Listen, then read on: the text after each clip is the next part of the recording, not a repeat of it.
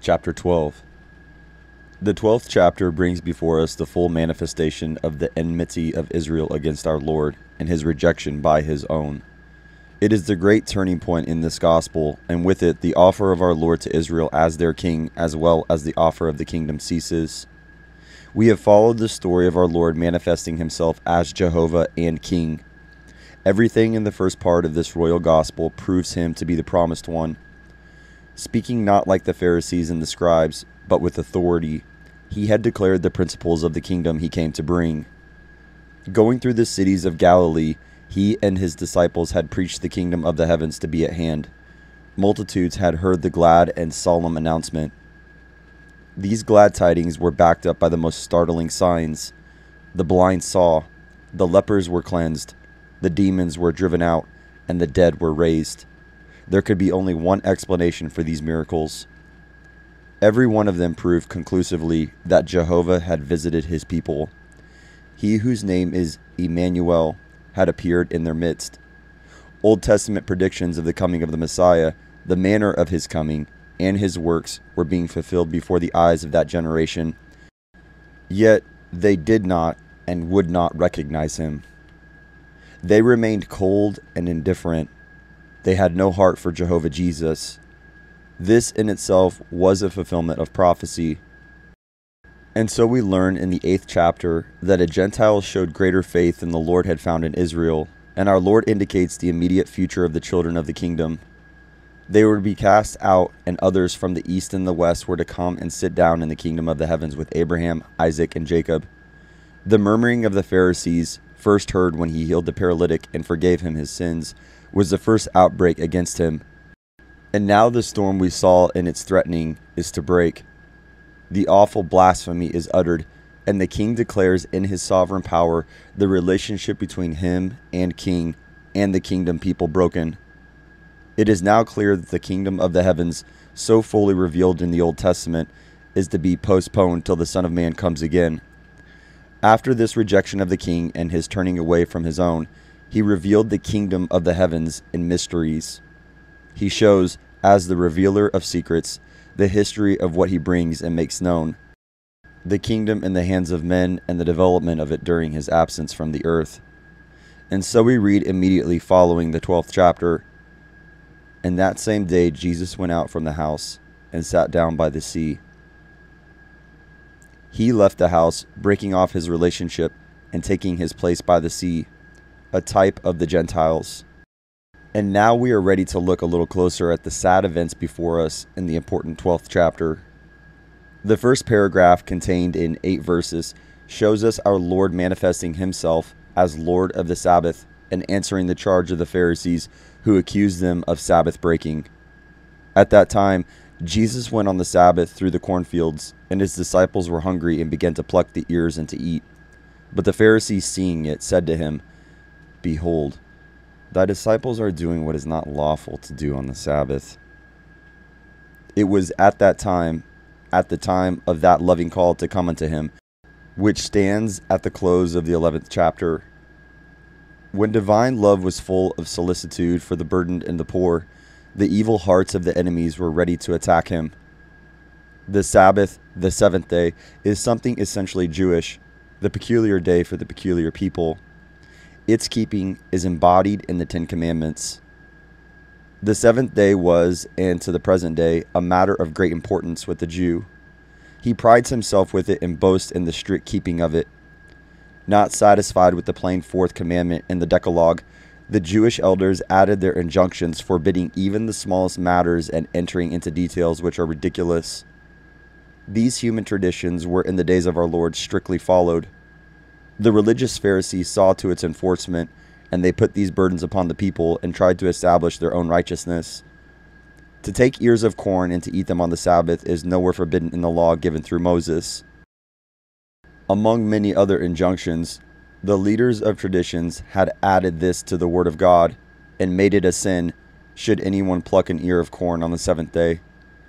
Before we continue with the story of this chapter, we desire to add here a few words which may prove helpful to some of our listeners. Not a few Christian believers had been annoyed, as well as disturbed by the class of professing Christians who had added to their denominational names, as a special distinction, the term Seventh-day. Thus we find about us Seventh-day Baptists and Seventh-day Adventists, as well as others whose chief endeavor seems to be to preach the keeping of the Jewish Sabbath.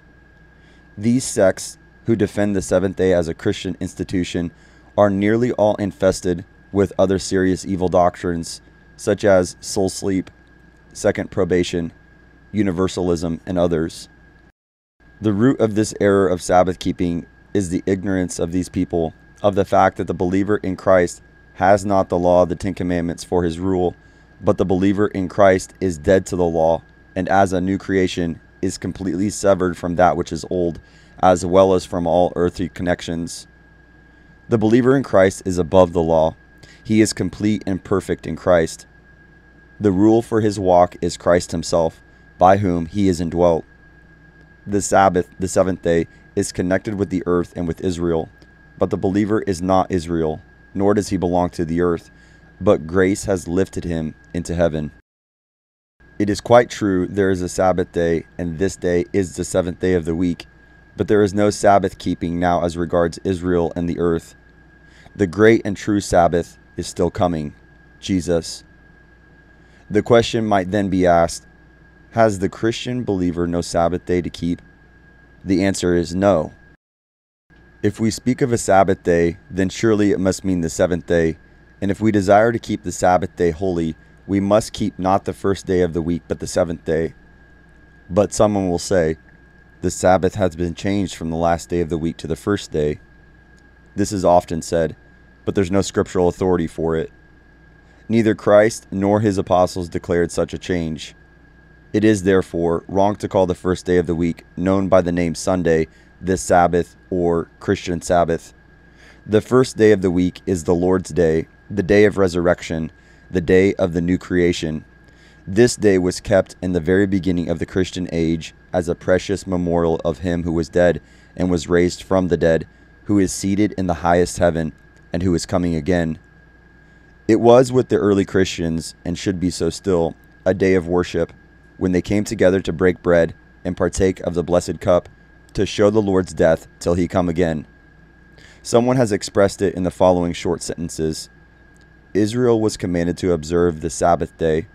The church is privileged to enjoy the first day of the week. The former was the test of Israel's moral condition. The latter is a significant proof of the church's eternal acceptance. The Sabbath day manifested what Israel could do for God. The Lord's Day perfectly declares what God has done for us. There is no law about this blessed first day of the week. The Christian believer is in perfect liberty, with no yoke and bondage upon him. For ye have been called to liberty, brethren. Only do not turn liberty into an opportunity to the flesh, but by love serve one another. Galatians 5:15.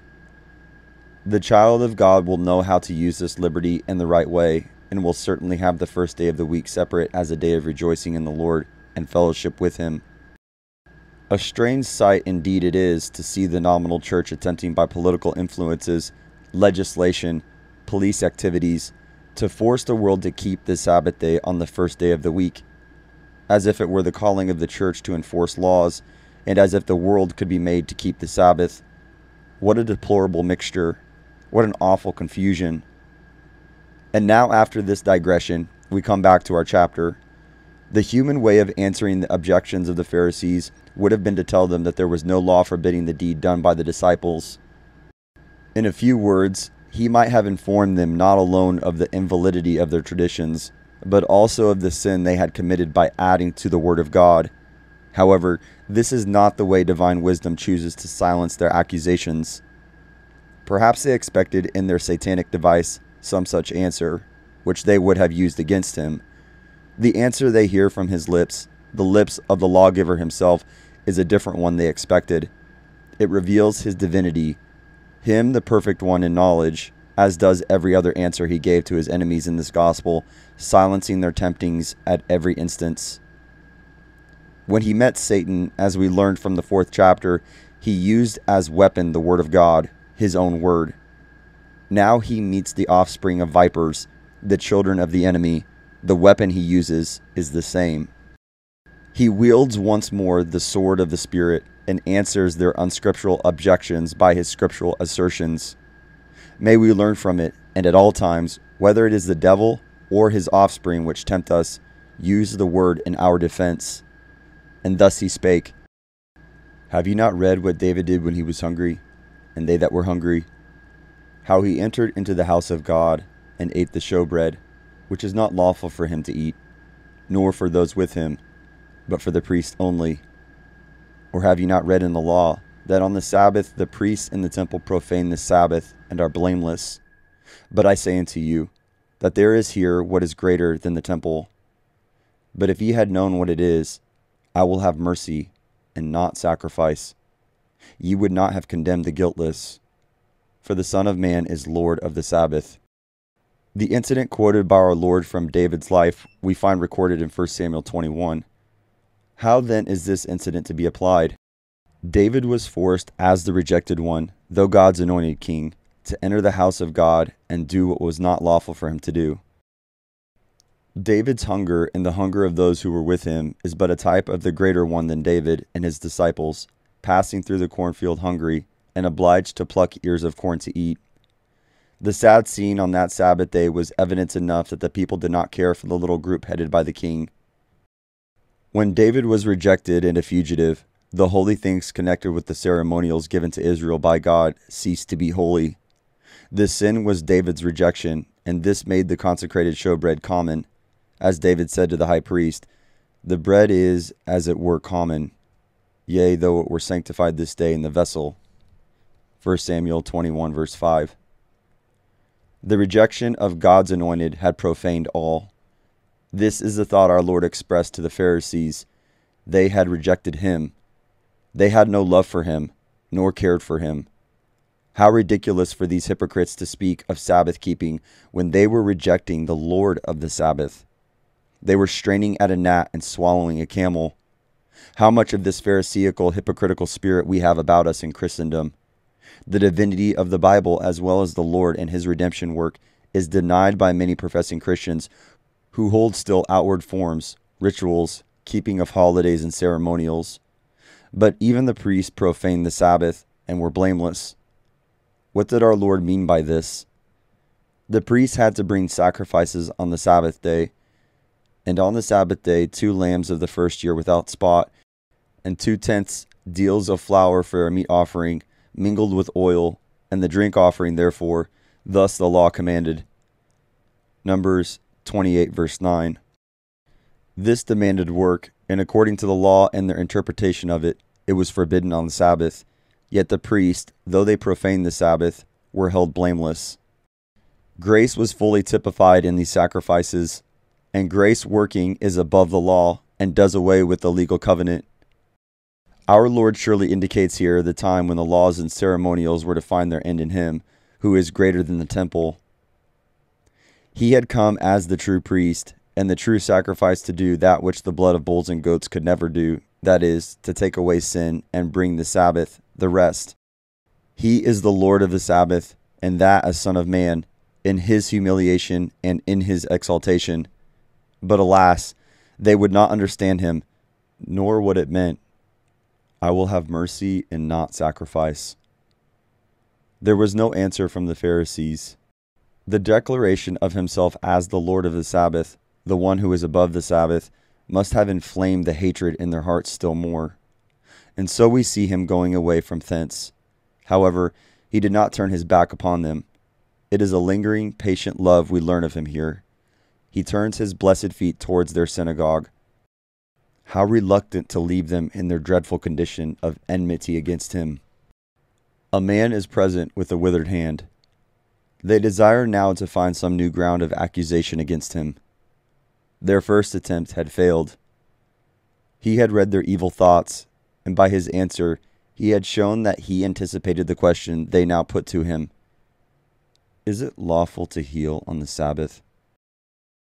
Awful motive, which stands alongside of the question, showing the depths of Satan, that they might accuse him. The question also discloses the fact that they believed in his healing power. We may well imagine the scene in that synagogue. The Lord in his divine calmness, the unfortunate man with the withered hand, the malicious, accusing Pharisees with their satanic desire, and now the stillness broken by his voice. What man shall there be of you who has one sheep, and if this fall into a pit on the Sabbath, will not lay hold of it and raise it up? There was no answer. Of course, none could stand up and declare he would not deliver his one sheep out of the pit. How much better, then, is a man than a sheep? So that it is lawful to do well on the Sabbath. What a divine logic! How unanswerable this statement! But it is not his word alone. He has divine power to heal him who has heard his words. His glory as Jehovah, the King Emmanuel, is to shine forth once more. He says to the man, "Stretch out thy hand." Faith answers to his word, and he stretcheth it out, and it was restored sound as the other. It was faith to stretch out a withered hand in answer to his word, and precious are the lessons we may learn from it, for the life by faith to which we are called, ever living and acting in obedience to his word. Yet we pass over that which is so plainly seen on the surface, and add but a few words of what this miracle stands for in this dispensational gospel. The man with the withered hand is a type of poor, withered Israel, withered spiritually and nationally. He had come to restore, but, unlike the man, Israel had no faith. Yet the day is coming when Israel will answer in faith, and healing will follow. The Pharisees, beaten by his words and deed, go out of the synagogue.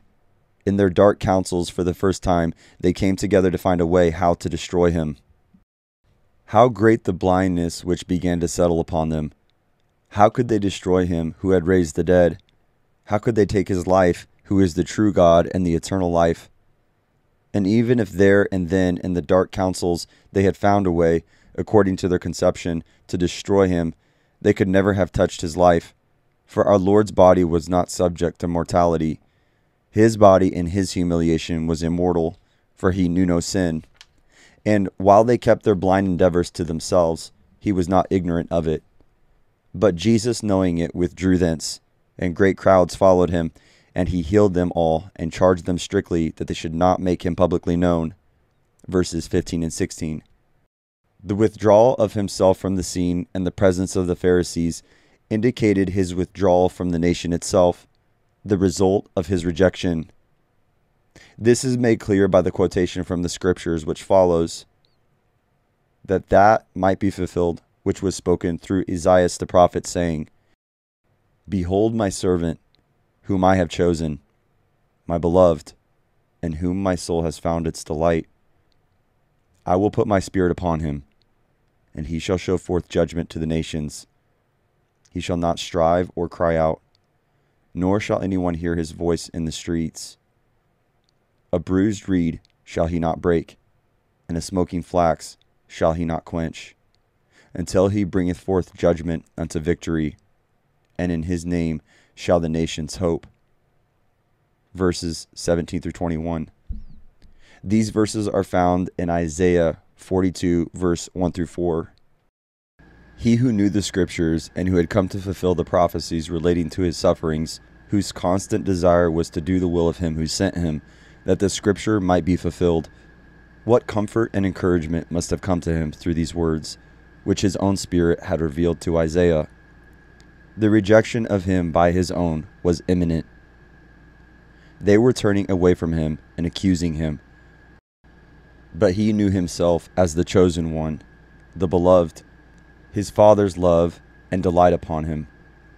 Thus, in the midst of the enemies with their wicked accusations and persecutions, he could be calm, his perfect trust in him, whose beloved he was, well-pleasing to him.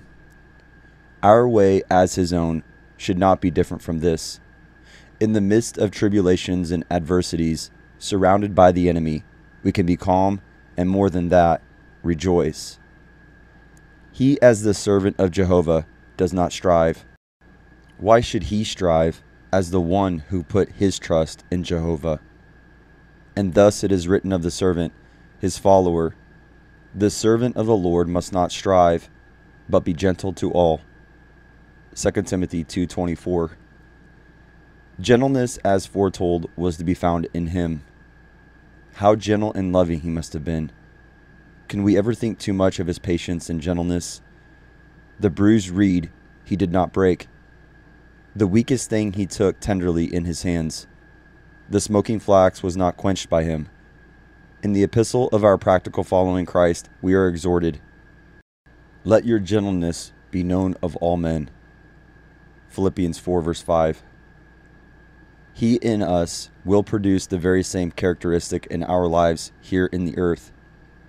But the force of the quotation lies in the fact that the Gentiles, the nations, are mentioned.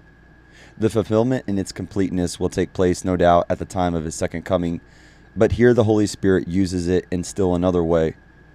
Israel had begun to reject him, and now the Gentiles shall hear of God's gift and grace. The passage is introduced by the Spirit of God in a way as only he could do it. Another one possessed by a demon is brought before him. Most likely he, Jesus, had returned from the withdrawal recorded above, and once more the Pharisees are present. The possessed one is blind and dumb.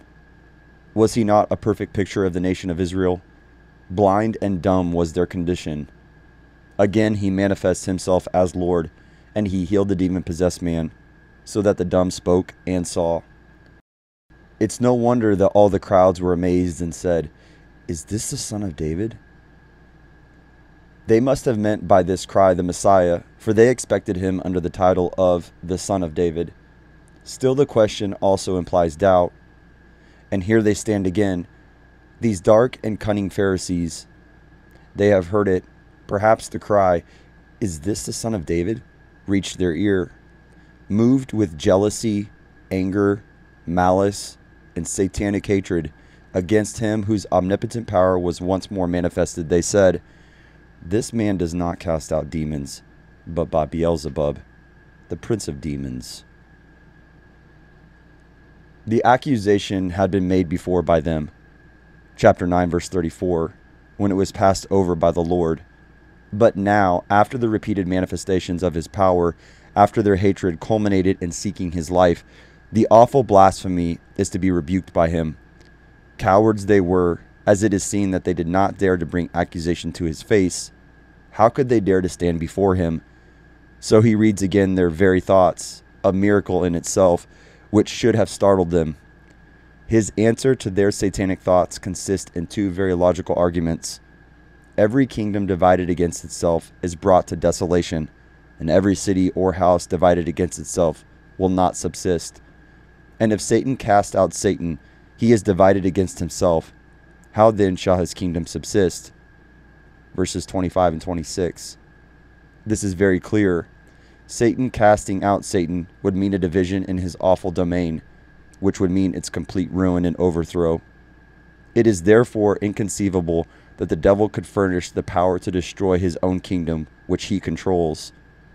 The passage is full of meaning aside from the argument it contains. He who knoweth all things in perfect knowledge tells us that Satan is a person and a king, for he has a kingdom over which he rules. The demons are in his kingdom, one with the head in thought and purpose. The translation devils is not correct. There is one devil, but the fallen angels are demons. How little we know of his awful power, of his kingdom, and the agencies at his command to destroy body and soul. We need not know it all. It is sufficient to know that he is an enemy overcome. His kingdom is spoiled by the victor, by him who has annulled him, who has the power of death, that is, the devil. Higher criticism claims that our Lord acquiesced in the legendary belief of the Jews, a belief they had picked up in Babylon, that there existed a personal devil and demons under him. This foolish, infidel theory, which is nowadays held by so many preachers and theological professors, is almost as blasphemous as the accusation of the Pharisees. If our Lord knew better than what the Jews held, and he did not correct their views, and if he did not know that their belief was incorrect, then in neither case could he be divine. This is higher criticism, the denial of the infallibility and divinity of the living and written word. The second argument against their evil thoughts is the following. And if I cast out demons by Beelzebub, your sons by whom do they cast him out? For this reason they shall be your judges. Verse 27. Among the Jews there were and are still such who profess to be exorcists, men who claim to have the power to cast out demons. We cannot follow certain traditional teachings of the Jews concerning exorcism at this time. Some of them were wandering exorcists, going from place to place, professing to cast out demons. Such are they who are mentioned in Acts 19 verse 13. And certain of the Jewish exorcists also, who went about, took in hand to call upon those who had wicked spirits the name of the Lord Jesus, saying, I adjure you by Jesus, whom Paul preaches. Perhaps those who are mentioned elsewhere, who drove out demons using the name of the Lord and did not follow him, were exorcists. Certain it is the Lord did not mean his own disciples upon whom he had conferred the power to cast out demons in his name. He meant the school of Pharisees, who practiced or claimed to practice exorcism. The question put to them by our Lord demanded an answer which they cared not to give, for it would have been to their own condemnation. And so he continues with his perfect argumentation, driving it home to their hearts as only he could do it. But if I, by the Spirit of God, cast out demons, then indeed the kingdom of God is come upon you. It is impossible that Satan could cast out Satan. There remains then only one other alternative. The Spirit of God casts out the demons. Then indeed the kingdom is come upon you in the person of the King who manifests this power. Alas, they knew it, but they would not have him and the kingdom he preached. And still his voice is heard. Or else, can anyone enter into the house of the strong man and plunder his goods, unless he first bind the strong man, and then he will plunder his house?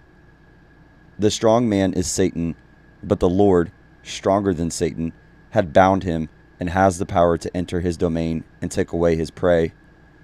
Who then is he who bound the enemy? Perhaps his voice rested here.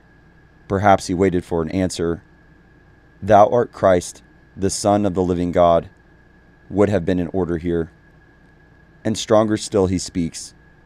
He that is not with me is against me, and he that gathers not with me scatters. He demands decision. Half-heartedness does not satisfy him, and in the face of such open-faced accusations and blasphemies would be impossible. It was an appeal to decide. In our day in which we live, out-and-out decision is not less demanded. Phariseeism and Sadduceeism, the leaven is working about us, and to be undecided is paramount with dishonoring his own glorious person.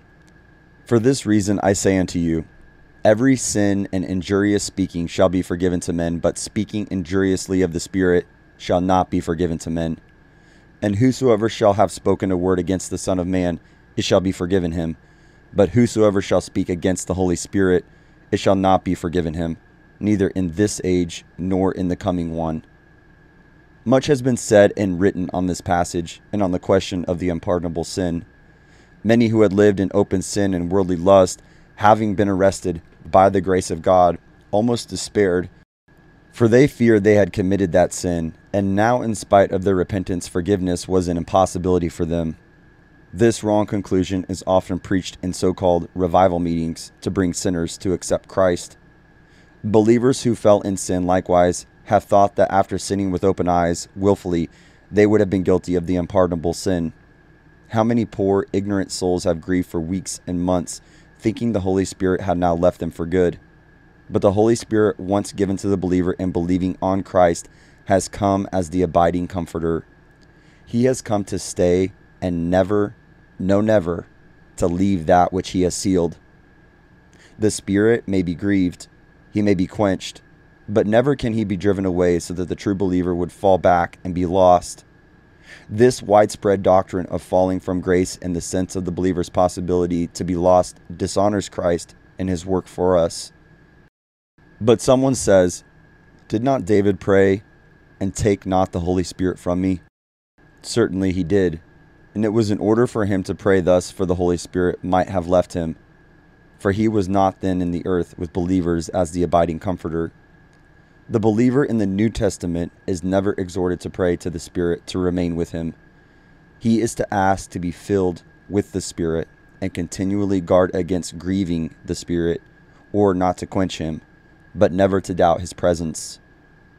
All these wrong conceptions spring from a deplorable ignorance of the fundamentals of the blessed gospel of the grace of God. And now, what is this sin of which our Lord speaks here? In his coming to his own people, the Father, the Son, and the Holy Spirit were manifested. The Holy Spirit in his power was manifested through the Son, our Lord, upon whom he was in his fullness. The signs he did were not alone done in his own omnipotent power as Jehovah. They were the manifestation of the Holy Spirit likewise. And these Pharisees had sinned against this Holy Spirit by accusing Christ, and he drove out the demons by satanic power. They had blasphemed the Spirit, spoken injuriously about him, in saying that Beelzebub, the prince of demons, was present with Christ, and not the Holy Spirit. This they did maliciously, and this and nothing else is the sin of which our Lord speaks here. The sin is to charge the Lord with doing his miracles through satanic power and not through the Holy Spirit. We do believe, therefore, that this sin could only be omitted as long as our Lord Jesus Christ was in the earth, and that it was committed by the Pharisees with their blasphemies. This is the sin which would not be forgiven neither in this age nor in the coming one. In 1 John 5:16 and 17 we read, "If anyone see his brother sinning, a sin not unto death, he shall ask, and he shall give him life. For those that do not sin unto death, there is a sin to death. I do not say of that he should make a request." This is to be explained in the following way. The brother is a believer. On account of sinning, he is chastised. God permits sickness to come upon him, and the sinning not having been put unto death, physical death only, he is raised up. However, a believer may go on willfully sinning and remain there, dishonoring Christ. He is to be taken away out of the land of the living, cut off by death. No request could be made for such a one. The question of death is not eternal condemnation, but only physical death. From the fact of the sin these Pharisees were doing, the blasphemy against the Holy Spirit, the Lord now turns to the cause of this, the spring from which the evil comes. Either make the tree good and its fruit good, or make the tree corrupt and its fruit corrupt. For from the fruit the tree is known. Offspring of vipers, how can ye speak good things, being wicked? Verses 33 and 34. The searcher of hearts, he who understandeth the thoughts afar off, uncovers the real condition of these men and the condition of man in general. The tree is bad, the fruit must be bad. The tree must be made good, and that denotes a change, and the fruit will be good.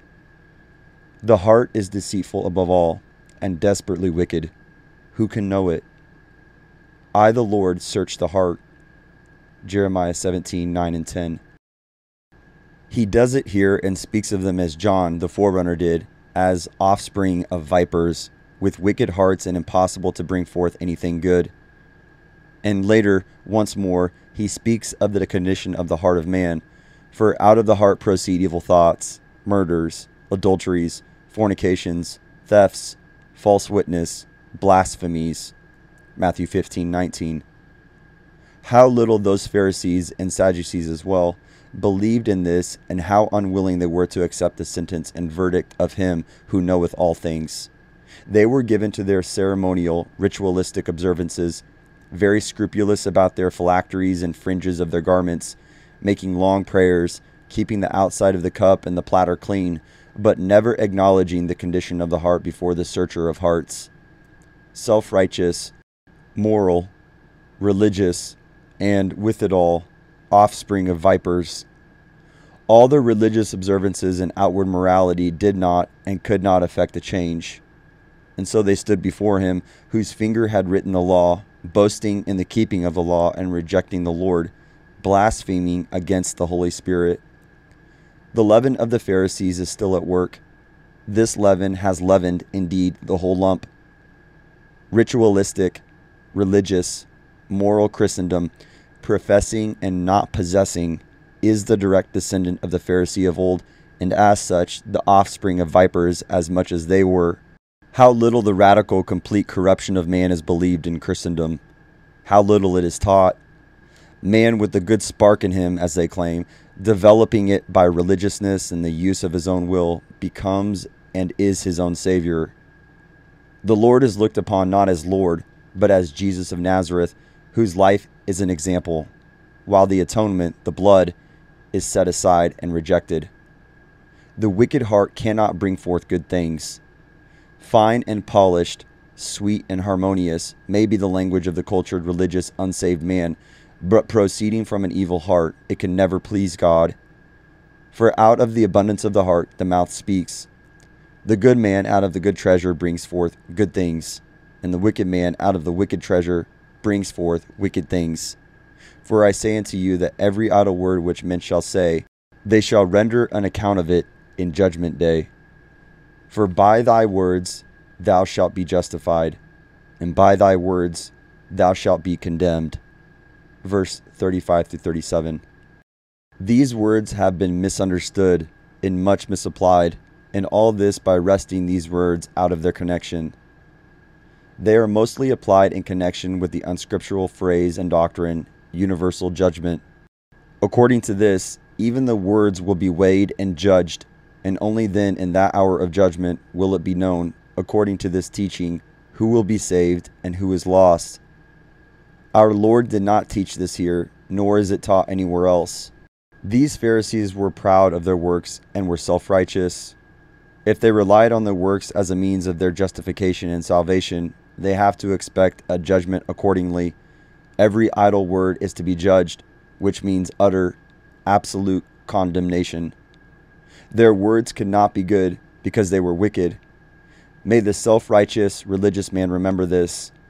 Absolute condemnation awaits him. Salvation is by grace, and by that salvation, man receives a good treasure and brings forth good things. Out of the abundance of the heart, the mouth then speaks. Furthermore, the word idle means useless, barren. All that which man speaks out of himself is barren and useless. The believer, however, living after the Spirit, will not utter useless words, but that which is in honor of the Son of God. As believers, we should bear constantly in mind that we must all appear before the judgment seat of Christ, not for a decision of eternal salvation. This was settled when the believer trusted in Christ, but for rewards. Surely then our deeds, our works, and our words will be either approved or disapproved. By thy words thou shalt be justified, and by thy words thou shalt be condemned. This has also a reference to the familiar passage in Romans 10. If thou shalt confess with thy mouth the Lord Jesus, and shalt believe in thine heart that God hath raised him from the dead, thou shalt be saved. And wherever there is not this confession springing from the belief of the heart, there is condemnation. The scene is now drawing to its close. The hard-heartedness of the Pharisees is seen by some of them coming after such words, saying, Teacher, we desire to see a sign from thee. Whatever evil design they had in asking him thus, we do not know. He had done sign upon sign, and they had ample proofs of his divinity.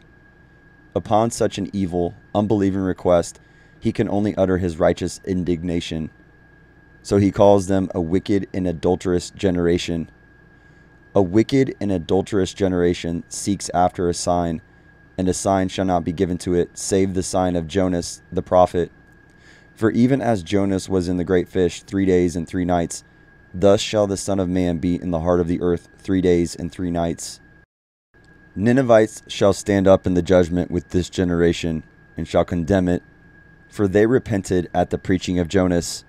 And behold, more than Jonas is here. Verse 38 through 41. This is a most significant passage.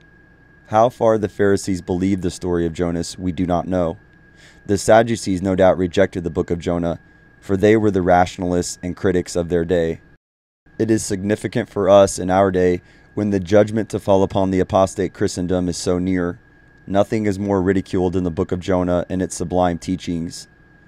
The Sadducees of the present day, the higher critics, assume to know more than the Lord. And by rejecting the book of Jonah as uninspired, they reject the infallible Lord himself. But why does our Lord mention Jonah here? Because Jonah is a type of the death and resurrection of our Lord. Jonah is the only prophet who was sent away from Israel's land far unto the Gentiles, to the great and ungodly city of Nineveh. However, before he went there, he passed through a death experience, and out of that grave in which he was brought, he was taken again, a type of resurrection. Through it, God brought salvation to the Gentiles, for Jonah, after his death and resurrection experience, proclaimed the message of God. So the Lord was going away from Israel. He was soon to leave them, and the grace of God was to go out towards the Gentile world. Yet before that could be, he had to go into the jaws of death, and like Jonah was 3 days and 3 nights in the belly of the great fish, so was he to be the same length of time in the grave, but also to come forth in resurrection. He was preached after his resurrection, to the Jew first. But while Nineveh repented after the message of Jonah, that wicked and adulterous generation did not repent of their course, after the preaching through him, who is greater than Jonah. Therefore the Ninevites will rise up and condemn that generation. Jonah is likewise a type of the whole nation, which, however, is not before us in this chapter. The queen of Sheba also will condemn that generation. She came to hear the wisdom of Solomon, and here stands he who is the wisdom, and they reject him, who imparted to the wise king the wisdom he had. And this is followed by a prediction by our Lord which concerns the future of that generation. But when the unclean spirit had gone out of the man, he goes through dry places seeking rest, and does not find it. Then he says, I will return to my house whence I came. And having come, he finds it unoccupied, swept, and adorned. Then he goes and takes with himself 7 other spirits worse than himself, and entering in, they dwell there. And the last condition of that man becomes worse than the first. Thus it shall be to this wicked generation also. Verse 43 through 45. All kinds of interpretations and applications have been made of this prediction. It is, however, clear that this is but one application, and that is in respect to the unbelieving generation. Thus shall it be to this wicked generation also, settles the point of application. Generation is certainly to be understood in the sense of race. The unclean spirit is idolatry. It had left the nation, and even now the nation is swept from that evil spirit and unoccupied and boast of reform. It will not be so forever. The unclean spirit will return and bring 7 others with him and take possession of that house again. And the last condition, the end, becomes worse than the beginning. The return of the unclean spirit with its 7 companions will take place during the great tribulation. The end of the rejection of our Lord by his own has come. He has outlined their dreadful end, into which Israel's unbelief is rapidly leading on, and now follows a pathetic ending of this great crisis. But while he was yet speaking to the crowds, behold, his mother and his brethren stood without, seeking to speak to him. Then one said to him, Behold, thy mother and thy brethren are standing without, seeking to speak with thee. But he answered and said to him, who had spoken to him, Jesus, Who is my mother, and who are my brethren? And stretching out his hand to his disciples, he said, Behold my mother and my brethren, for whosoever shall do the will of my Father who is in the heavens, he is my mother and my brother and my sister. From Mark's gospel we learn the possible reason of his relatives coming to him. And his relatives, having heard of it, went out to lay hold of him, for they said, He is out of his mind. Mark 3, verse 21. He refuses to see them. Behind this refusal stands the fact of a broken relationship. He no longer recognizes his own, and speaks of a new relationship, founded upon obedience to the will of his Father in the heavens.